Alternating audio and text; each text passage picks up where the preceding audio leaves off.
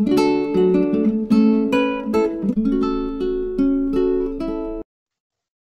so in this lecture, we are now going to discuss about the next type of compound proposition, which is called as conjunction. So for understanding the logic of conjunction, first let us consider two sets. These are the two sets. First set is A and B, and we can see A intersection B in between them. Okay, suppose you have an element X. Now look at these two sets, and suppose you have an element X which is in A, okay, and which is in B also. Okay, so if the element is in A and B both, means the element has to be here. So this obviously means that X belongs to what?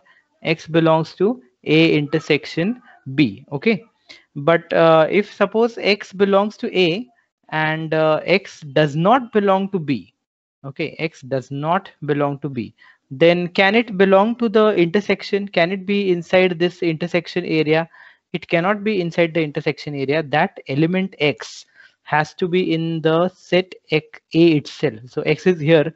So this is X which is in A, but it is not in B, right? So this means that X cannot be an element of A intersection B. If X is in B, but X is not in A, then can the element X belong to A intersection B? It means the element X is somewhere here. So this means that X cannot belong to what? X cannot belong to A intersection B. And the last case is that suppose X is not in A and X is also not in B. So X is neither of the sets. So X is somewhere out. So this is an element X which is outside A and which is outside B. In that case, that element cannot belong to the intersection. It cannot lie here. So right. So this means X does not belong to A intersection B, right? So now this means that we are now ready to prepare the table of composition of conjunction. What is the table? Can you now see from these four statements what will be the table according to that? Here you have a yes, here you have a yes, and here also you have a yes. So it is true. First is true, second is true, and therefore the output is also true. Here you have a true statement. This becomes false. So this is yes, this is no, and therefore what is the output? The output is also no. If this is a yes, this is a no, means B is yes and A is no, then in that case still the output is what? No. And if this is a no and this is a no, then the output is also no. So this will mean that F, F and F. So this is the table for conjunction. I will remove this part of table now. Okay, so this is the logic behind how the conjunction operator was formed, because you know you are using this simple set theory there. So now let us complete that table. So here you have P is this, P is true, Q is true. In that case, the answer was true. If it's X is in A, X is not in B, X cannot be in A intersection B. If X is not in A, X is in B, then still the output is false. And if X is not in A, X is not in B, then X cannot be in the intersection of A and B. So this is the way the table of conjunction was actually formed. So there is the logic behind it. This logic has arise from the theory of sets. So once this table is now clear to all of you, okay, I hope you have copied this table. So this means that we are now in a position to write the definition of conjunction. So how will you define? Look at this table and understand that how will you define the table of conjunction. The table of conjunction says that if P and Q both are true, if P and Q both are true, then P intersection Q or P conjunction Q is true. Otherwise, for all the cases, the conjunction of P and Q is what it is false. So I will repeat the definition. If P and Q both are true, only then P conjunction of Q is true. Otherwise, P conjunction of Q is what? Is false. So let us write this definition clearly. So what is the definition? I'm now writing the definition. The definition is saying that if P and Q are propositions, then P and Q, I will say this as P and Q, is true when this is true only if both P and Q are true. Okay, so and otherwise it is false. Okay, so this is the definition of what? This is the definition of a conjunction. Okay, now let us go to the next definition, which is the definition of a disjunction. So for disjunction, we are going to look, instead of looking at A intersection B, we are going to look at the sets of what? A union B. Now all of you know, if I try to shade A union B will be everything. Okay, it will be entire thing that I'm shading here right now. This shading is a shading of what?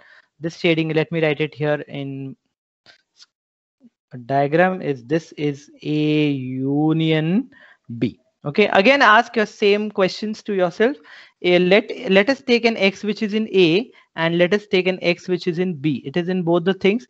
So if X is an element which is in A and B both, okay, then that element will obviously lie in what? That element will obviously lie in A union B, because this X is lying in A and this X is also lying in B.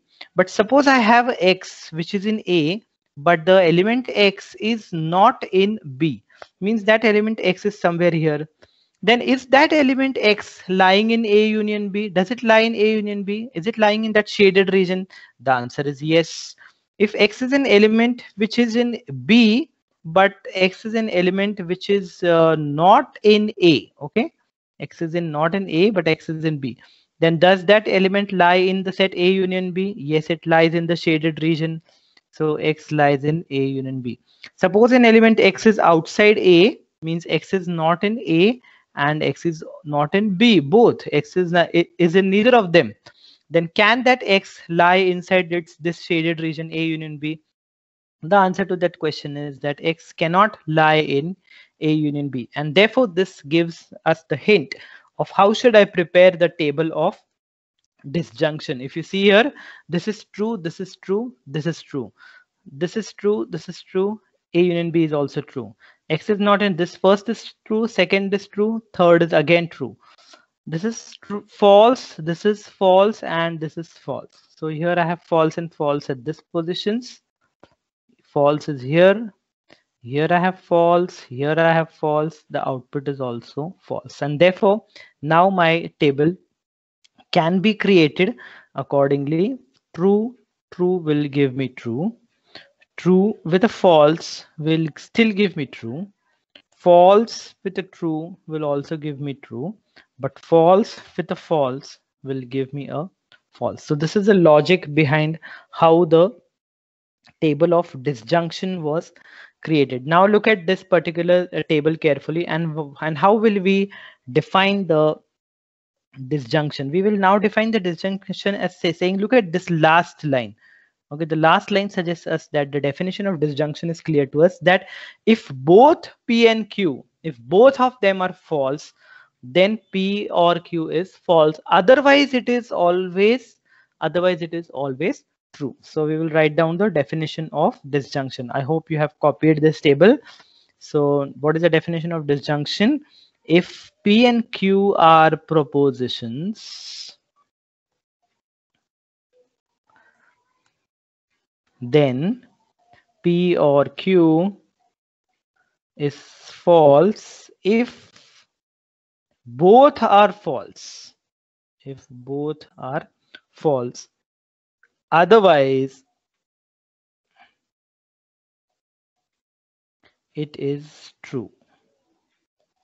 Okay, so this becomes the definition of disjunction. Now, let us go to some simple example. Write the conjunction and disjunction of the following propositions. So the first statement P is today is Friday, and second statement Q is it is raining today. So what is the conjunction? So solution, let me write the solution here. What is conjunction? Conjunction is P and Q What is the answer? Today is Friday and it is raining. What is a disjunction? Disjunction stands for or. P or Q is today is Friday or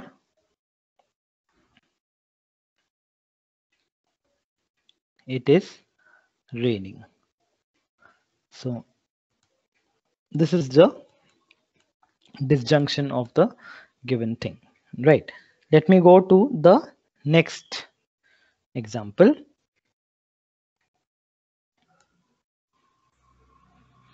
Write the following in words. So the first is, I bought a lottery ticket this week.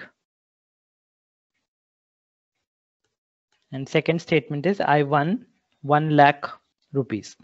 So now we want to write these two things, P and negation Q. And the second statement is negation P or negation Q. So I'm writing the solution of the first part now, P and negation Q. Remember I had told you you can write negation like this also. You can even write negation this fashion also. So I will write P and negation Q. So P is as it is. So I bought a lottery ticket this week.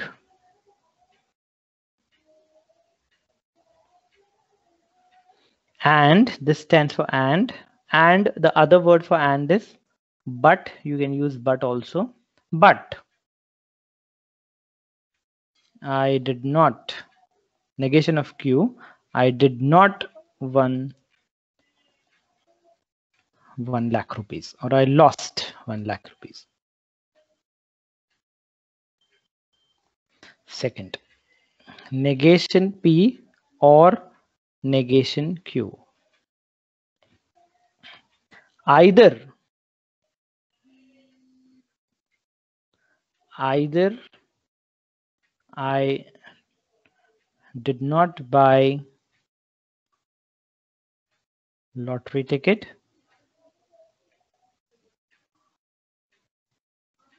or I did not win 1 lakh rupees. So now let us define what is exclusive or. So for this definition, we will pay attention at these two sets. Now what I will do is I will shade this region. Now see all of you, I'm shading which type of region? I'm shading A, but not completely. I'm leaving the intersection part aside. Okay. This region, and I'm also going to shade B, but not the intersection part. Okay, this is the shaded region.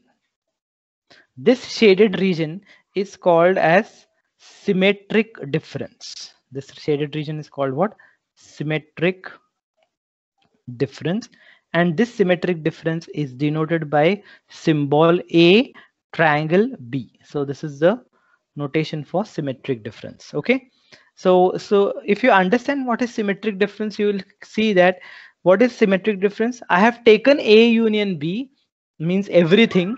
From that A union B, I have removed A intersection B. So what is the definition of symmetric difference?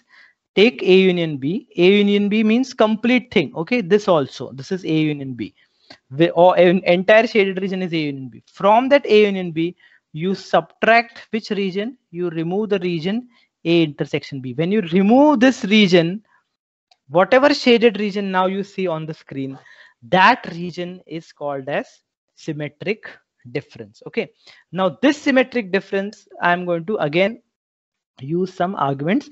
So let us take an element in A. Suppose X is an element in A also, and X is an element in B also. So X is where? X is in A as well as X is in B. So in that case, where should the element X go? The element X should go inside the intersection, because in that case X is in A also and X is in B. So X is in A intersection B. Does it mean that X belongs to asymmetric difference B? Is it in the shaded region? Asymmetric B is the shaded region. Do, do you see that X is not in the shaded region? So this means that if X is in A and X is in B, this implies that X cannot be an element of the symmetric difference. Suppose X is in A and X is not in B. So where is the element X? In that case, the element X is here, right? Is it a member of symmetric difference? Does it belongs to the symmetric difference? Yes or no? So the answer to that question is yes, because it lies in the shaded region. If X is not in A, so let me remove X from here. Now X is not in A, but X belongs to B alone. So X belongs to B. Is it a member of symmetric difference? The answer is yes, it belongs to the shaded region. Suppose I am taking an X which is outside A and which is outside B. So X does not belong to A, X does not belong to B. Then is X a member of asymmetric B? Does X lie in the shaded region? The answer to that question is no. So this means that my table for symmetric difference is now getting slowly ready. This first line will tell you true, true, and false. So true, true with the false. Second line is telling you true, false, true, true, false, true. Third is false, true, true. So false, true, and a true. And what is the last statement? False, false, false. So it is false, false, false. So this will become the table of symmetric difference. Let me carry out this table on the next page. Symmetric difference is denoted by this symbol P, ring sum Q. Okay, so it is true, true, true, false, false, true, and false, false. So what is the logic? The logic I've explained you. The answers were false, true, true, and false. Now have a look at this table, and from this table you can write the definition of of exclusive OR. This symbol is called as exclusive OR. This exclusive OR definition we have derived by using the logic of symmetric difference in set theory. So I'm using set theory for building logic, and I'm getting the definition of exclusive OR. So now you observe in this table that the answer is true. When is the answer true? If exactly one of P or Q is true. If one of them exactly is true, only then the answer is true. If both are true, then it is false. If both are false, then it is false. So this becomes the definition of symmetric difference. Okay, I'm writing it on the next page. If P and Q are propositions, then P exclusive OR Q is true. When is this statement true? If exactly one of them